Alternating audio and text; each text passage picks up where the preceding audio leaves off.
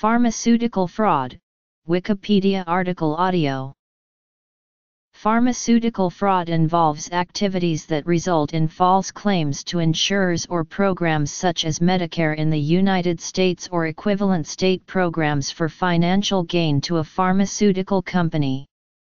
There are several different schemes used to defraud the healthcare system which are particular to the pharmaceutical industry.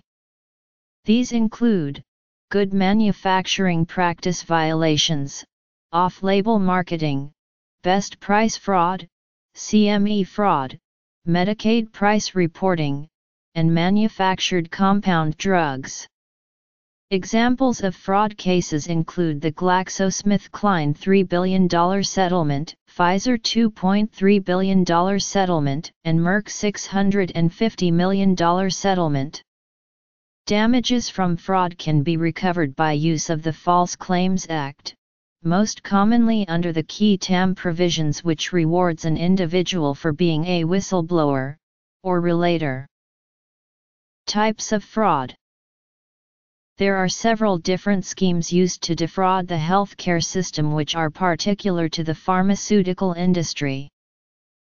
Involve fraud with the good manufacturing practice regulations, which require manufacturers to have adequately equipped manufacturing facilities, adequately trained personnel, stringent control over the manufacturing process, appropriate laboratory controls, complete and accurate records, reports, appropriate finished product examination, and so on. Certain violations of the Good Manufacturing Practice regulations may be the basis for a False Claims Act lawsuit. GMP violations. Though physicians may prescribe drugs for off-label usage known as off-label marketing, the Food and Drug Administration prohibits drug manufacturers from marketing or promoting a drug for a use that the FDA has not approved. A manufacturer illegally misbrands a drug if the drug's labeling includes information about its unapproved uses.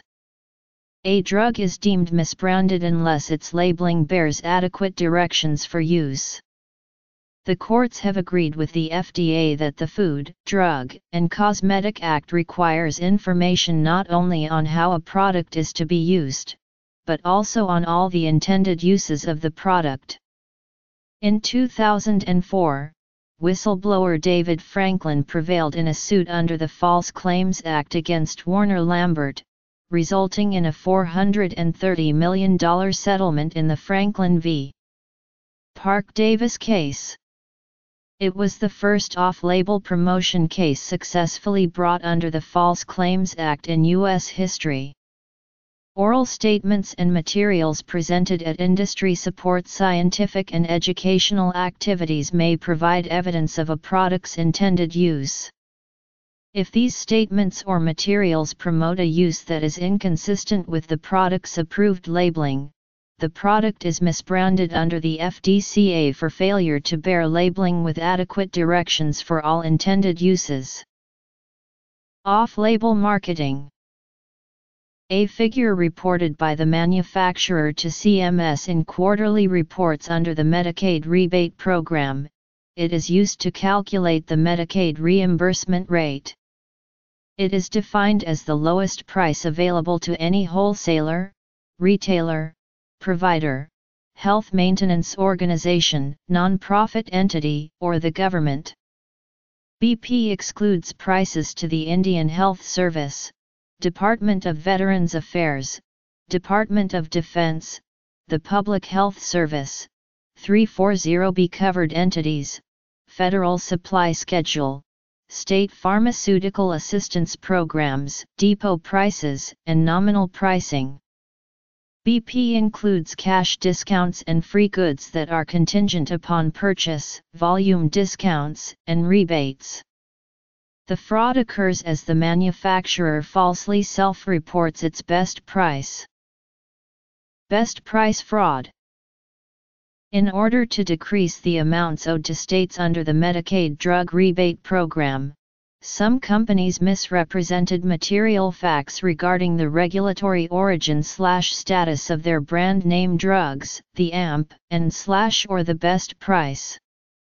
Despite the government's good faith reliance to charge manufacturers a unit rebate amount based upon the manufacturer's own representation of drug status and price, some manufacturers have deceptively and fraudulently breached their duty to deal honestly with the government. Medicaid price reporting. FDA guidelines authorize pharmacists to compound or mix medications only in response to a physician's valid prescription. This assumes, of course, that the physician intends that the medication be compounded. The regulations further require that the mixed or compounded medications are medically necessary and not commercially available. Illegal compounding includes compounding of ingredients such that the compounded drug is tantamount to commercially available medications, involving mass manufacturing of drugs under the guise of compounding. Manufactured compound drugs. Federal law, including the Centers for Medicare and Medicaid Services guidelines and the regulations of other government healthcare programs, prohibit coverage of claims for compounded medications when the claims are submitted by a company that is mass manufacturing large amounts of unapproved drugs in violation of the Federal Food, Drug, and Cosmetic Act, under the guise of compounding. Kickbacks are rewards such as cash, jewelry, free vacations, corporate-sponsored retreats, or other lavish gifts used to entice medical professionals into using specific medical services. This could be a small cash kickback for the use of an MRI when not required, or a lavish doctor/patient retreat that is funded by a pharmaceutical company to entice the prescription and use of a particular drug. Kickbacks. Examples of fraud cases. People engaging in this type of fraud are also subject to the federal anti-kickback statute. Good manufacturing practice violations, off-label marketing, best price fraud, CME fraud, Medicaid price reporting, manufactured compound drugs. And resources.